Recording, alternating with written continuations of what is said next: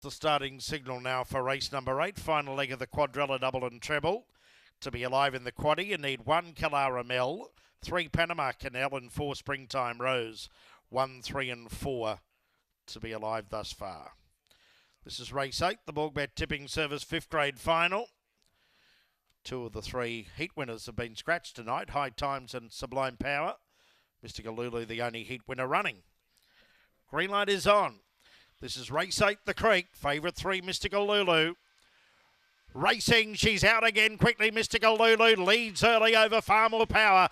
To third, Ringbark Thunder, followed by Cake is Good. Getting back, then Outlaw Rambo went wide. Tiny Encounter and High Talk checked. She went 5.46 tonight into the back. And the leader is Mystical Lulu by a length over Far More Power. 2 lengths away, third, Cake is Good. 4 lengths away, Ringbark Thunder. Then came Tiny Encounter and High Talk coming to the corner. Mystical Lulu in front. She's put under pressure by Cake is Good, Far More Power, but she kicked again, and she wins again. 3, Mystical Lulu has beaten Cake is Good. Third, Far More Power, followed by Ringbark.